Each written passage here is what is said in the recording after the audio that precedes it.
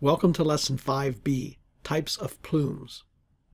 The first thing we're going to do is watch a slide presentation from my visible emissions training course. This is part of the PSU continuing education program, and it's about different types of plumes. I call it meteorology. It's kind of a first course in meteorology. There's also a PDF file with thumbnails of the slides. After that, we'll talk about some of the things I want you to know from that slideshow. So let's do the show, and then I'll do the summary after that. So here's a quick PowerPoint presentation about meteorology. We'll look at wind speed, how it varies with elevation and during the day, and we'll look at a Beaufort scale, and we'll talk about wind and plumes near buildings. We're all familiar with the boundary layer. The wind increases with elevation. So here's wind speed in miles per hour versus height above the ground. And so we have a nice boundary layer. And there's also various differences between day and night cycle. If you don't know how fast the wind is blowing, you can always use this Beaufort scale, which is based on things like leaves and small twigs in constant motion, flags, whether they're unfurled or flapped, and you can get a rough idea of the wind speed in various units here. So I want to talk about the effect of wind on plumes near buildings. So here we have wind from left to right with our boundary layer. And here's a schematic of a rectangular building. The wind creates a vortex in the front, a big one on top, and then a real big one in the back, a wake vortex. And depending on where the stack is in relation to the building, you can get some fumigating going on. So you may say that this is just a sketch. True, but here's an actual picture that we found that looks very similar. Wind blowing from left to right, kind of a rectangular boxy building with some smokestacks, and there's a big wake vortex, and this gets fumigated down here. So if you lived here or parked your car here, you would not be a happy camper. So if the stack is taller, that would help. It might move this out of the way.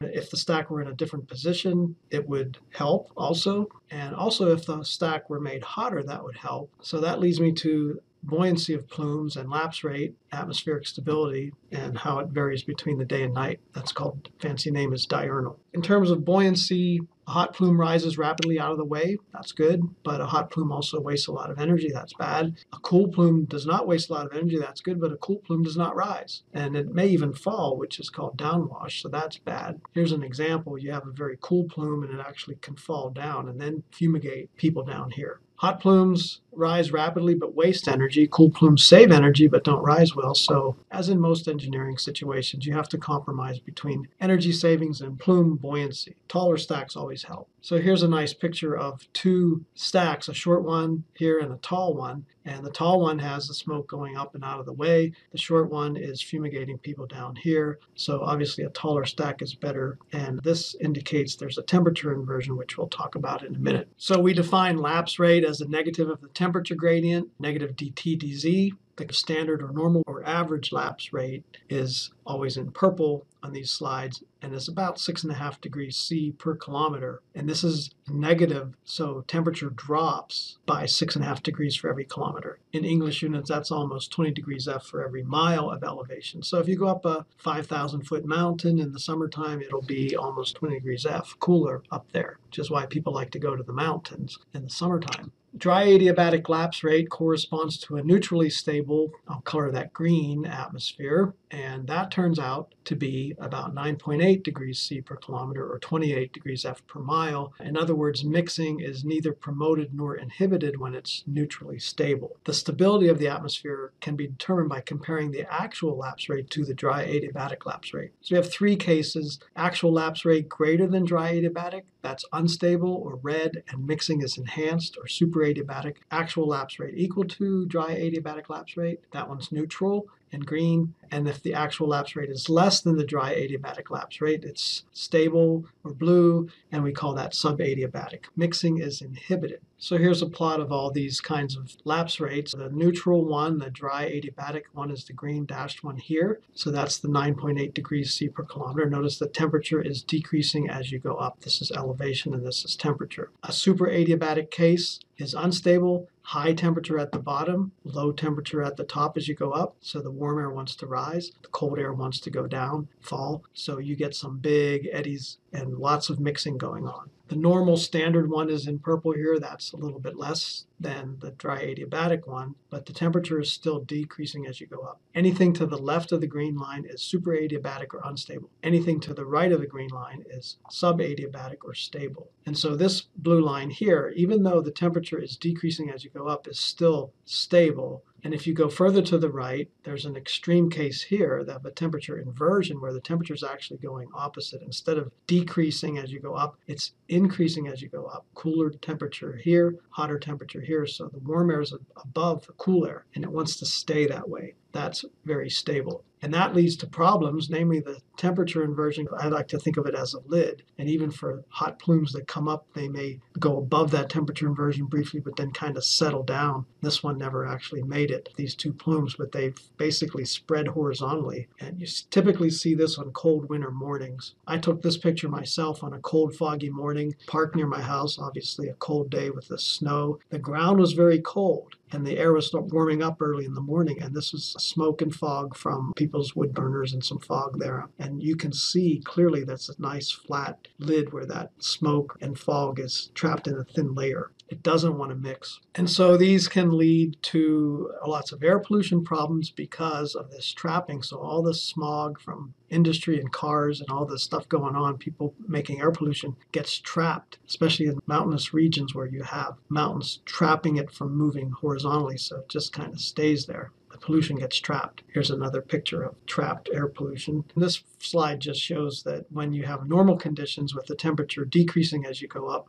the smoke can just rise. Even if there's no wind, the smoke's just rising very nicely. However, in this case, an elevated temperature inversion, which causes a kind of a lid that traps that smoke there, and that's where you lead to problems like this. Just a quick comment about diurnal temperature variations. During the early morning is when you have these temperature inversions, typically late in the afternoon. Like here, you have an unstable situation, and so you're likely to see the temperature inversions early in the morning. You never see this kind of a picture late in the afternoon. You see this early in the morning when the ground is cool but the air is warming up. Let's look at various types of plumes. I'm going to describe 6 different types of plumes. In each of these slides, there's a boundary layer from left to right. That's the wind. And then we plot temperature as a function of elevation. The color depends on whether it's unstable or red as here. Purple is the kind of normal average, and then green is neutral, and blue will be stable. So this is called a looping plume when you have super adiabatic conditions, very unstable, and so you get lots of mixing. We call that a looping plume. If you have nearly adiabatic conditions, we call that a coning plume because the smoke spreads out kind of the same in all directions, vertically and horizontally, so this plume looks like a cone. If you have a ground-based temperature inversion, so temperature is rising as you go up, cool on the ground, higher temperature as you go up. Here's that lid. If you have a short enough stack, the plume gets stuck in between the ground and this lid, and it doesn't want to mix in here because it's very stable. So we call that a fanning plume because it fans out. Here's another picture of that, like a 3D picture. It spreads rapidly,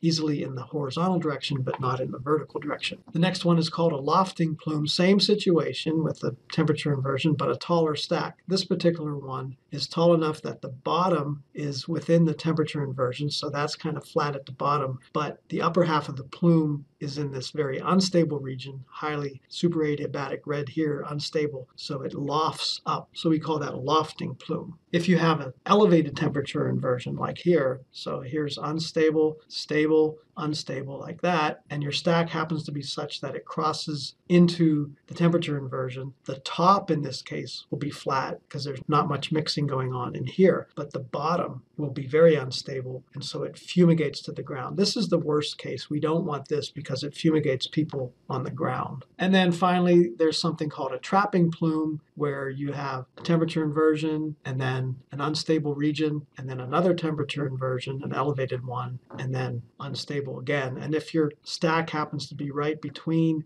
these two temperature inversions within the unstable region, it will mix a lot in here, but it can't really penetrate that lid and it can't really penetrate this lid, so it's kind of trapped here. When I teach this live or in a continuing ed course, I give the students a quiz called Name That Plume. So I'm going to show photographs and you have to tell me whether it's lofting, trapping, looping, coning, fumigating, or fanning. So this one should be obvious. That's a looping plume. It's very unstable. You can see all the mixing going on. Now this one, there's a steam plume and we're looking into the sun, both of which are no-nos. But we're not worried about the steam. Let's look at these two plumes because they're different. This one from this stack, which is a little bit taller stack, is showing lots of mixing. So that one would be a looping plume. But this one is spreading out more kind of evenly in all directions. So I'd probably call that one a coning plume. Here's one where we have a plume that's fairly flat on the top, but it's going down to the ground and fumigating people down here. It looks like it's probably a very cool plume, not warm enough. It could have benefited from higher temperature, which would have brought it above that. There's an elevated temperature inversion here,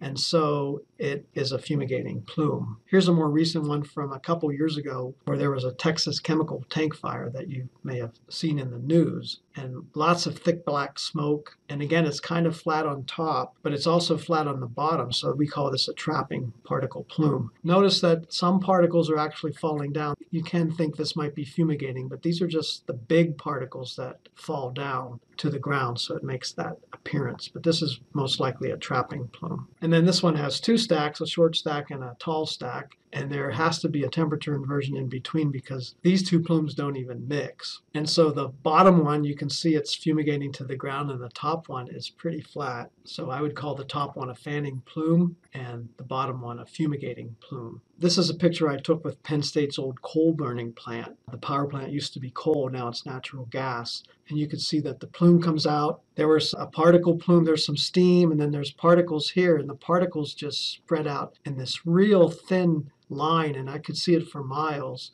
And the picture doesn't do it justice, but with my eyes I could see that this was very thin and it went for miles and miles. So that's all obviously a fanning particle plume. Here's a summary, some major points from the presentation. First of all, plume behavior depends greatly on stack height, plume temperature, wind, and location near buildings. Temperature inversions are extremely stable. I think of it as a lid, and you get this kind of trapped smog and air pollution. There's 6 basic types of plumes that depend on the local conditions of the atmosphere, how it varies with elevation, which is called lapse rate. So know how to recognize these plumes from photos, and then also we know how to recognize these plumes based on the local atmospheric conditions where the plume is. So let me give you a few summary kind of examples about that. I want you to know how to figure out which plume there is based on the temperature distribution. So let me do an example here. Consider a ground-based temperature inversion. I draw the temperature as a function of Z here, and I'm not color coding according to our different variations. But one thing I wanted to mention is that this dashed purple line, the normal standard one, is still stable even though the temperature is decreasing with elevation. So a temperature inversion is the extreme case where the temperature is actually increasing with elevation, as we've said before. But even when it's slightly at a negative slope here, it can still be stable. It's not until you get below the dry adiabatic case to the left of that that it's unstable. So where is this unstable? Well, it's not exactly at the top of this temperature inversion. It's a little bit above that because we're into this region where it's a little bit to the right of the dry adiabatic lapse rate, but still stable. So that's a minor point, but we can say that everything above some line here is unstable, and everything below that, inside the temperature inversion and a little bit above it, is stable. So depending on how tall the plumes are, you can have various kinds of plumes. So if this is a short stack that's within the stable region, and there could be a little bit of buoyancy, but then we would have a fanning plume. So it would just spread out